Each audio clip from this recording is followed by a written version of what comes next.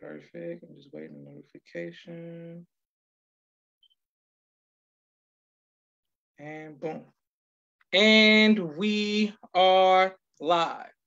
I want to thank everyone for tuning into a very special edition of Off the Record on the People's Podcast this evening.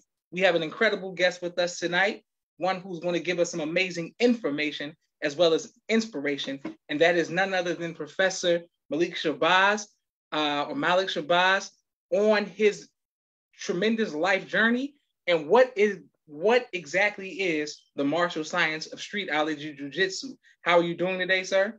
Great, and thank you for having me on. I appreciate that wholeheartedly. Thank you. Yes, sir. Thank you for coming on. Now, the first question that we have for all of our guests that who want to know, how did you get into the arts? My art journey began in 1968. I was in elementary school. I had two older brothers that transitioned now, but they were training. And so I was sort of their uki, unbeknown to me at the time. You know, I was always the one that had grab me, throw a punch at me. And then I had a friend of mine that was in my class. He was a Chinese gentleman, and he was doing Kung Fu at the time. And there was a scrap in our schoolyard. Two guys had jumped on him, and I seen him do some work.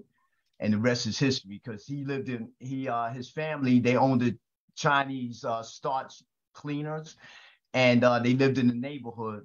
So I was always around him and around the family somewhat. So that's how I started my journey into the martial way. Okay, great. Yes, sir. And my sister Naima is in the greetings. And thank you, Naima, for watching. Thank everyone who continues to like, share, subscribe. We can't wait to put this on YouTube. Yes, sir. Now, how does one elevate in your system, in your martial arts system? Okay, what I did now where I'm at in my journey in the martial way, I've eliminated the belt system and the gis and stuff, and I'm just strictly into, first and foremost, health. So I advocate health and longevity. That's number one. I try to eliminate some of the injuries that I've sustained through the years of training and some of the punishment that I've done, you know, in terms of falling and jumping off desks and falling on concrete. And it had paid dividends on my body later on as I mature chronologically. So some of those things that I've experienced, I've eliminated them so that other people doesn't have to experience the difficulties that I've done in my life through falling and rolling on concrete on a regular basis.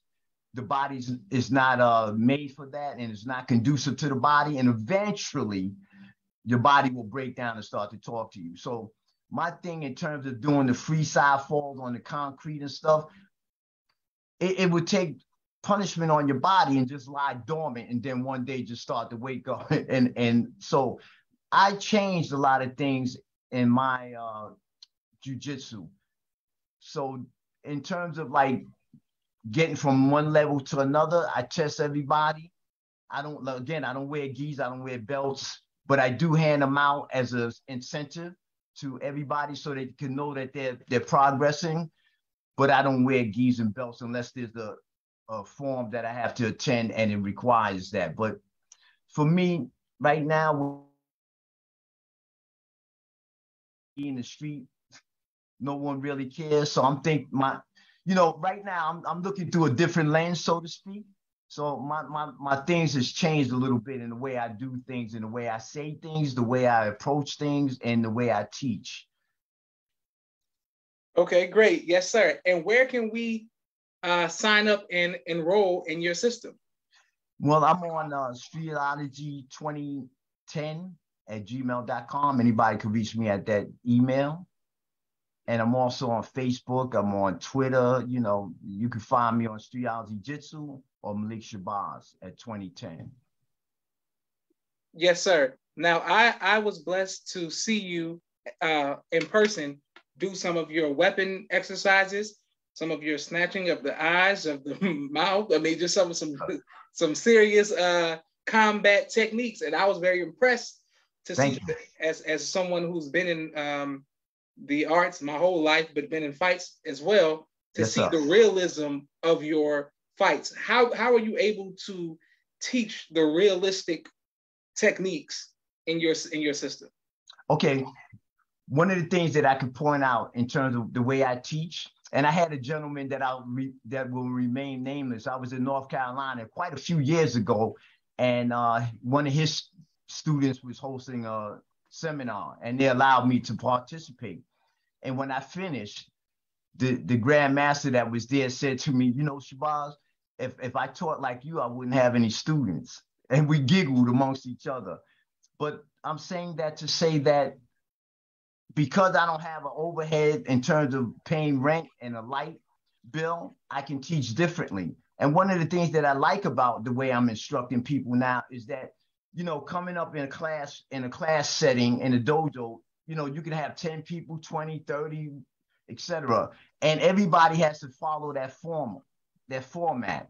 What I do now, if I have a couple of people that I'm training, no more than maybe 7 people at a time, but I like 2 and 3 more so.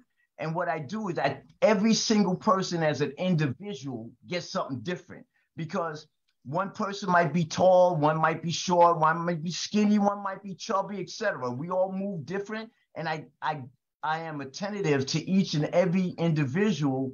And when they leave out of my training class or the duration of my training, everybody leaves out with something particular to them. And so again, you know, my things has changed in terms of like the way I teach. My conditioning level, for instance, as you witness, a lot of people might think that was 1964, right? But in order to go forward, in order to go forward, you must know what you came from, right? Yes, and so the arts back in the days, from what I've read and from the little bit of time that I've experienced, 55 uninterrupted years of training, I realized that there's some things from the past that we can still bring forward, you know, and my principle is just because something works doesn't mean it can't be improved. So some of the things that I do that I've learned, I put a different spin on it. And the reason why I've done that is because, again, the individual, everybody can't do the same thing that the other person might do. And I realized that I get more happiness out of seeing people that can digest the stuff that I offer to them individually as opposed to a group. Now, what I usually tell them is that I teach the pillars, and the way you build your house is your business, but you got to have the pillars, otherwise the house will fall, right? Mm-hmm. So that's where my focus is. My focus, first and foremost, Riyal Jiu-Jitsu is holistic. So I want to keep you healthy, and if I can, I want to avoid injuries. And so again, the way I've had hip replacements from all of that falling and getting thrown and throwing people, some of the things I've eliminated because I don't want to pass that on to the next individual, because that's not a badge of honor. And just because I probably was taught a certain way doesn't mean that I have to keep on teaching that same way. If I personally have been now in a good place where I'm an adult and I can teach the way I choose to teach, nothing against the way I was taught. But again, just because something works doesn't mean it can't be improved. So I changed up a lot of things, and I'm very straightforward and short in terms of like, instead of, if you condition, if I take all of my people and I put them through conditioning, if I don't have to hit you 7 times to stop you. In other words, if I'm in condition and I know how to hit you, I know how to angle, know how to do my hand placement, my body alignment, I know how to breathe properly. Those combinations together are destructive. So the whole thing about me is, in order to get home at night, when the person in the street attack you, you have to be at a point of training realistically where you can take your violence up to a level that supersedes the person that's coming at you in a violent manner. Because the only way that you're going to go home at night, the only way that you're going to survive is you got to be vicious and destructive in what you do. Now, I'm a jokester. I like to crack jokes when I'm training, you know, in between the oohs and the ahs, right? I'll crack a joke because it needs to be fun and you know, we human. But when it comes time to get in a confrontation and you can't avoid it, it's my responsibility to teach you properly. I take full responsibility in what it is that I'm teaching you, to know that you should get home at night, unless you're not doing your homework. But I'm a less is more principled individual. Yes, sir. Yes, sir. Thank you. And you have people who are watching who've never watched before, so all around the country. Thank you all for who are showing love for your first time. My sister Miriam says peace. Also, Brother Reginald, Sensei James, Professor James. A lot of professors going on, a lot of senseis, a lot of this is in rolling out. Kwase Asante says streetologist roar. A lot of people saying us. A lot of people saying Ashe, clap. Great. Yes, okay, now wonderful. My next thing I want to ask you, what about sparring? Is it how do you suggest that people spar without getting hurt but still keeping realism? What are your suggestions on that? I love sparring. And the thing about it, even though it's sports oriented, I think sparring shapes up your reflexes, and it gives you it lets you know about your own inner fears, right? When you sparring against somebody you don't know, it makes you a little jittery because you don't know what to expect. This is my experience anyway. I'm just talking about myself. You know, coming up through the bare knuckle fights that I've had, coming up through the sparring, I was grand champion in quite a few tournaments. But prior to even going there, I lost a lot of fights. I lost a lot of tournament events. So it was and every time I lost, let me shoot back a little bit. I either won or I learned. So a lot of times that I learned things, I went back and I sharpened those tools and after a while, those tools became razor sharp. So I learned how to adapt in my sparring. Sparring could take your reflexes to another level, and it helps you in the street. Sparring in a tournament and street scuffs is totally two different things, but keeping your reflexes sharp and your timing, sparring definitely helps. So one of the things that Kaijo Littlejohn had us doing coming up in the dojo, he had us with our back on the wall, and sometimes he tied our ankles up. The person that I'm attacking or vice versa, our ankles are tied. So you can't run back. And that kind of put a different type of spin on the sparring, because a lot of people are close up. They need that space because it's uncomfortable. But I tell the brothers and sisters, because there's no male or female, there's just training. And you got to be able to get comfortable being uncomfortable, because that's the way it's going to be in the street. Okay, great. Yes, sir. Now, what about women in your style of martial arts? How does that fall in your training? Do you only train men, or do you train women and children? I train women, but I train women in terms of street a little different. Now, I do the conditioning with women as well as I do with the men. First and foremost, I'm the example to all of that. I don't ask anyone to do anything that I wouldn't do or can't do. So the women get trained in the similar fashion, right? But when it comes to for instance, instead of teaching the women to apply a lot, I teach them how to escape a grab. So I don't believe that the situation is always warranted for a woman to put a man in a lock, right? I think that is more important for a woman to be able to break the grasp that a man has and strike at certain targets that will incapacitate anyone, whether they're under the influence or they didn't take their pill because they have some mental issues. If a woman touch a man in the retina and goes across the eye, it's a good possibility she could cut the retina. That's not something that somebody's going to chase you down in the street and try to re-grab you, right? If you go to the inner gate, we call it spleen number 6, right? That's down near the ankle. That's one of the 12 meridians of the body, right? If a woman attacks that or go to spleen 10 inside of the leg and attack it with her shoes on, it'll definitely get a reaction. And then you run down the street and you yell, fire, fire. Because everybody else, if you say, I'm being attacked, help, they just going to pull out their cameras and take pictures. So my observation of the way I see the street confrontation, I'm looking through a different type of lens, if you will. So I'm not one with the locks and trying to, a woman trying to throw somebody. I call it strike and flight, streetology jiu-jitsu, strike and flight. And it's all about avoidance, right? The pinnacle of training, in my perspective, is avoidance. If you could avoid getting in a situation, man, you won 1,000 battles, right? The very last thing that you want to do, be it male or female, is to have to get into a scuff, right? Because when you train with me in my little secluded place, I'm going to test you hard. You're going to either leave out questioning yourself, or you're going to say, Sensei, that was great. But you won't know if your art really works if you've never been in a scrap, right? And so I don't advocate people to go out in the street and start a fight, because you're going to get shot these days, right? But I'm going to put you underneath the pressure so bad that you're going to really question either your inabilities or your abilities.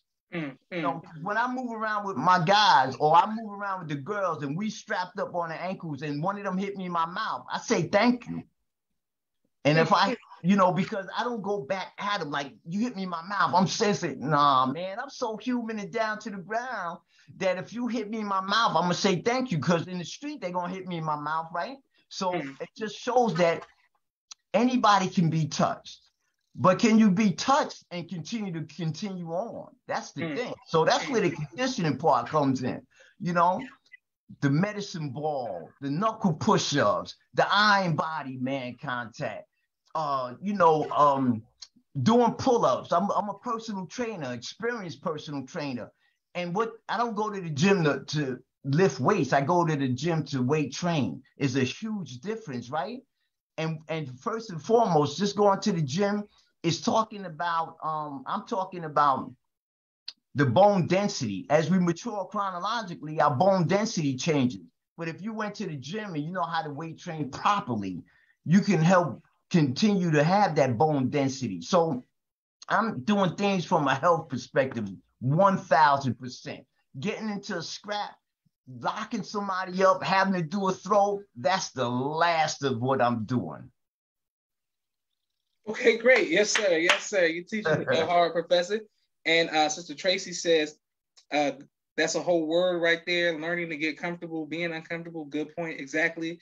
That's a beautiful way to look at life. The spiritual attacks that come our way too. Excellent. And people are showing love all across the country. My sister Miriam, everyone's showing love. And I can't wait to put this on YouTube. Please let us know what city you are watching. So once again, Professor, where can we sign up for your class? And where can, do you have any clips or videos on YouTube or things that we can subscribe to? Yes, I have some clips on YouTube. I don't like putting out a whole lot I don't put up any applications. And what I mean is I don't teach techniques. I teach applications to a technique. Because a lot of times there's some things that we see, let's say a technique, for instance, but in between the techniques, we missing something, right? So I don't want anybody to be in a box somewhat. I want you to be able to move freely for yourself. So I don't teach techniques. I teach applications. And what I mean by applications, I teach angles. I teach pressure points. I call it shutting down the circuit system, right? Because the brain is instead of trying to hit somebody in a muscle, I'd rather you hit the nerve. The nerve will shut the muscle down. I'm into the condition of the body. And I can't overemphasize the health and my passion in training. Anybody that trains with me, whether it's recent or in the past, knows my energy, right? And I'm always putting myself through the test before I put you through the test. So I can be reached at streetology2010@gmail.com. I'm on Facebook. I'm on, I have a couple of clips on YouTube, but it's not techniques. I'm not going to show applications. If you want to see my applications, you have to feel them. That's the way I do things. But you'll see clips of me doing a little bit of condition with the both male and females, and we do a little stick work. Streetology jiu-jitsu is weapon-based, right? And the reason why we're weapon-based is because weapons sharpen the empty hand. And if people in the street are mostly attacking with weapons, so if you stopped at a red light and somebody pulls out a stick and they're coming back to attack you and you have a stick, instead of attacking stick to stick, my philosophy, my principle is, this is the weapon, right? The stick is a tool. So the tool can't do anything without the weapon, which is the person's thoughts and mindset, and the hands that's controlling the tools. So in street jiu-jitsu, if you attack us, we attack the attack. The Philippines call it defanging the snake. We call it attacking the attack. So if you punch at me, I'm going to break your fist. I'm going to destroy that arm. If you pull out a knife, I'm going to destroy the weapon with the tool in it. I'm not going to worry about, deflecting or blocking your punch, because in street jiu-jitsu, we don't block. We only deflect and or redirect. And my principle with that is that if we're gifted to be 70, 80 years of age, and a 16-year-old run up on you, you're not going to meet him speed for speed, strength for strength, etc., because those things are going to diminish as we mature chronologically. It's just a fact. But there's some things you can keep with you: your flow of movement, your applications, and deflections and or redirections. If you the shoulder joint, we call it the hinge. If you put a person's arm straight out and you in front of them and you tell them, don't let me move, you can't stop me from moving it, because the joint itself, you can't stop the joint from movement. So I always emphasize the deflection and or redirection, because it's a lot more damaging when you're destructive and you know where to touch and how to touch. Yes, sir. Excellent. We want to thank you again, Professor. We have a few more questions for you. We have a quick 60-second commercial break. For all of the sponsors of the People's Podcast, I want to thank everyone who continues to like, share, and subscribe to the People's Podcast. I want to thank, if you are my brother, Street Premier, he has a 4K camera and a drone. He does television and film editing. Please reach out to him if you need any of those services. My sister Miriam, ABC I Love Me, children's book and coloring book, and now Spanish book, all three available on Amazon.com. My sister Naima, Stay On Point Dance Academy, LLC. She teaches ballet virtually to young girls all across the country, right here in the studios of Atlanta, Georgia. Rod Communications. If you are working on a book and you need copy editing, project management, content development, or media relations, please reach out to Rod Communications. Also, Student Minister Robert L. Muhammad, conflict mediation, squashing the beefs throughout the Southwest region. He does a phenomenal job. His wife is Afudia Muhammad, giving birth to a God in the science of child rearing. Please make sure you get her a copy of her book. Fashion Guys, Urban Streetwear for Men and Boys, 314-329-6029. He'll keep you dressed in the best of fashion. Brother Kenneth, Bow Tie Maker Extraordinaire. He'll ship you bow ties anywhere across the nation. Asiatic Minds, she teaches STEM virtually to young kings and queens all across the country. Please sign up for AsiaticMinds.com. Sister Sherry does a great job, AsiaticMinds.com. Taj Hollywood, Chemistry 6 episode. Taj Hollywood, new television series out on YouTube. Make sure you support him. Keep It Hood, helping others overcome depression. That's also by Taj Hollywood. Also, Brother Aaron, okay, here we go. Elevated Places, Stress Management, Real Estate, Credit, and Repair and Restoration. His Respect for Life Center. They do personal wellness, philosophy, emotional and mental, spiritual wellness. 229-344-1474. Also, Dr. Henry Carter's King Henry's Turkey Legs right here in Atlanta, Georgia. Brother Rashad Muhammad, COVID-19 disinfecting cleaning services out of Chicago. My father's book, The Soldier in the Movement of Christ, AbdulSharif.com. And last but not least, my two books, Cleopatra, which is a children's book, and No Father, No Excuse, both of which are available on Amazon. Thank everyone who continues to like, share, and support. My next question for you, sir, will you ever write a book about your personal life? In the process now. Long time putting together, because every time I think I'm about finished, I add some more stuff to it. Okay, great. Yes, sir. Now, what about you and Sijo Mutaka Bear? How did you all have a connection? Man, that's my big brother first and foremost. Shout out to you. I also like to, before I forget, before I get beat up, I want to give shout out to my teacher, Kadra Lil John Davis, Kashinda Lamar Thornton as well, and one of my twin brother, Luis Morales, Hanchi. Thank you so much, Hanchi. Mm. Hey, I'm sorry, what was the question? Yes, sir. You and Cedro Mutaka Bear, I've interviewed him before. How did you all connect?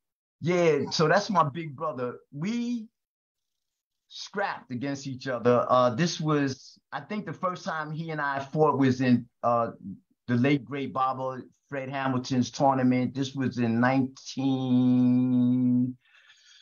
I would say 19, maybe 80, 81, 83, something like that. I still have the trophy. It was called the Battle of the Zodiacs.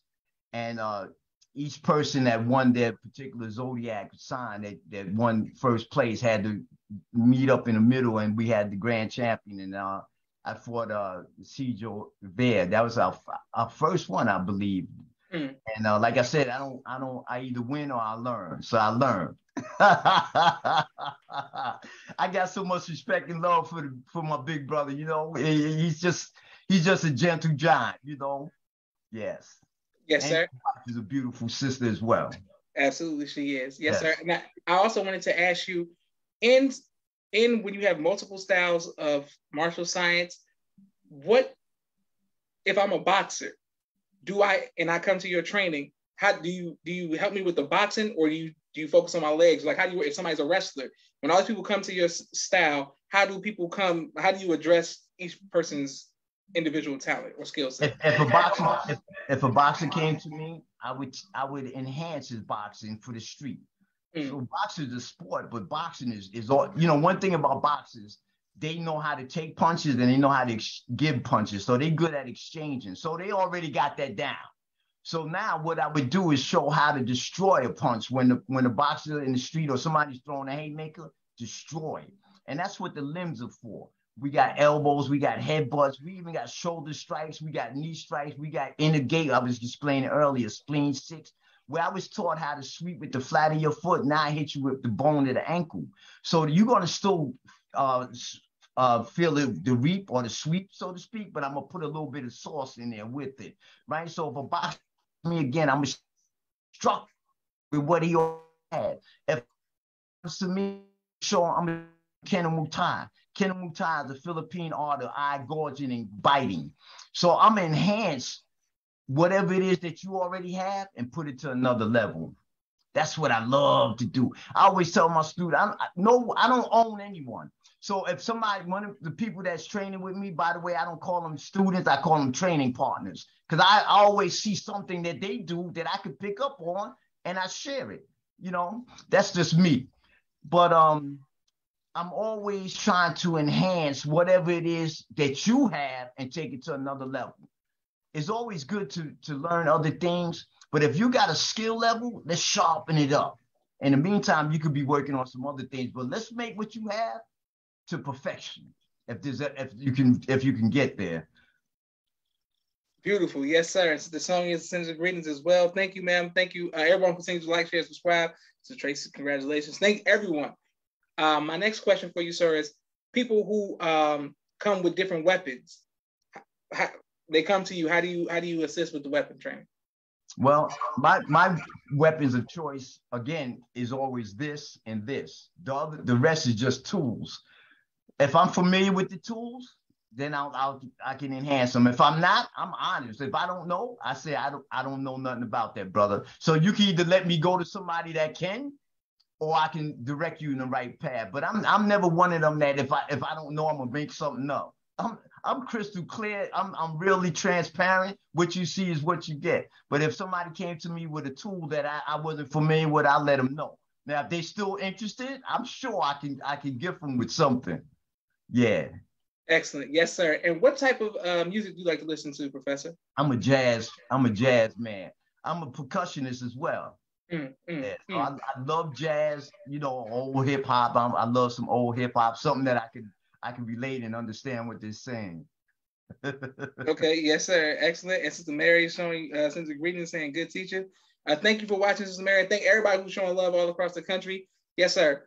My last question is, one more time, I want to make sure everyone who's watching, because once we put this on YouTube, we want everybody to see.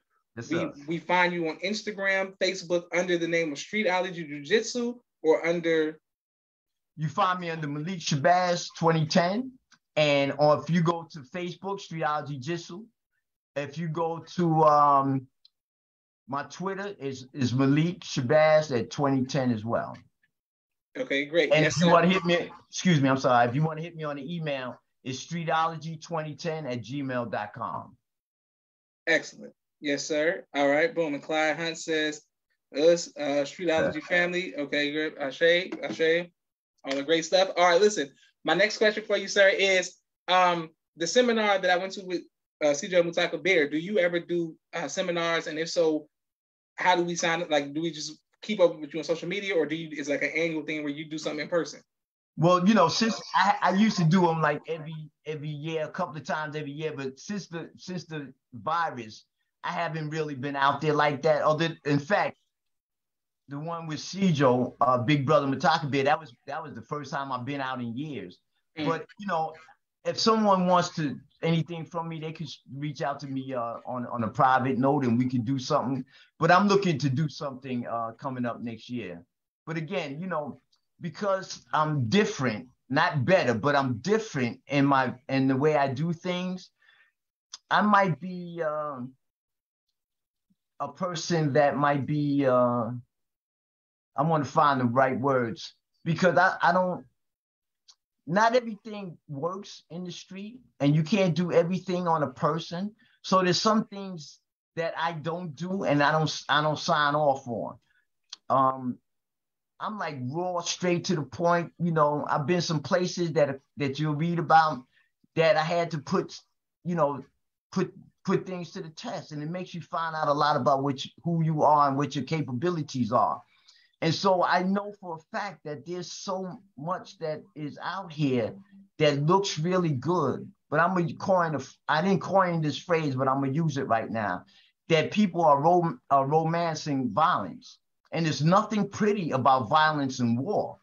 Nothing.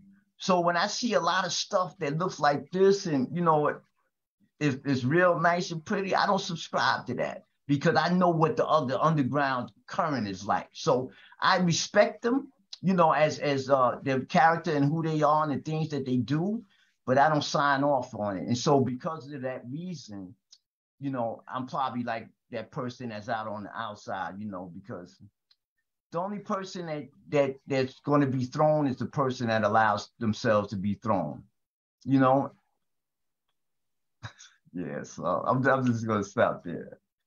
Yes, sir. Yes, sir. I want to thank you, Professor, for your philosophy and your theory. And I'm just bearing witness to everyone who's watching. Anybody who's watching, they know Josh is always obsessed with fighting and been that way since I was a child.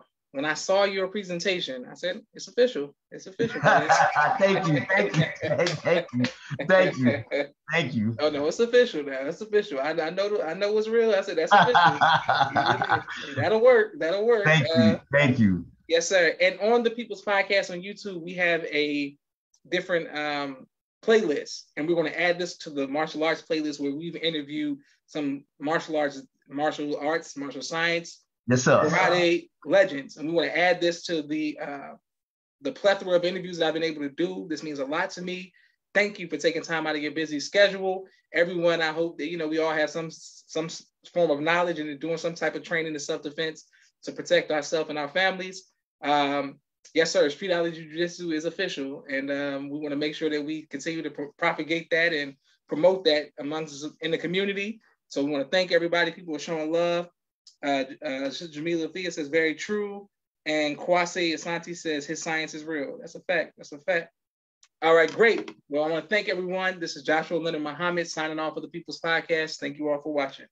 Brother, let me just say before we hang up, just, thank you for allowing me again. And it'll be such an honor to be among some of the other greats, that are out there. I really appreciate this. And I just want to give a shout out to my daughters, Zakiya and Aisha. Yes, sir. Yes, sir. Yes, sir. Okay, well, now I know you have daughters. As someone who is martial artist and fighter, I interviewed, whose daughters did I interview? Okay, so remember I said 4 months ago, I interviewed Moses Powell's daughters. Yes. And on his anniversary, we was talking about what it's like having a father who does, who's a fighter, who's a killer, you know what I'm saying? Walking around, yes. What is that like knowing that you have daughters and you have to protect them? How did that enhance your style? man, you know, every single night, my daughters are grown, and every single night when they get in or wherever they come from, they gotta tag me, you know. So I know that I know they grown, but you still my baby. So they tag me yes, sir. every single night, every single day. We in contact, and every single day that I reach out, I told them to watch their surroundings because wolves travel in packs, you know. And so yeah, my daughters, they know about their dad, you know, but they don't see that part. You know, I'm a jokester, so they always see the clown part of their father, you know. But if ever they need some advice in that respect, you know, then I turn the switch. Beautiful. Great. Yes, sir. Well, once again, thank you all. Thank you again. Terry Neal says he is a great teacher, and thank everyone for watching. Thank you. Thank you all. Bye.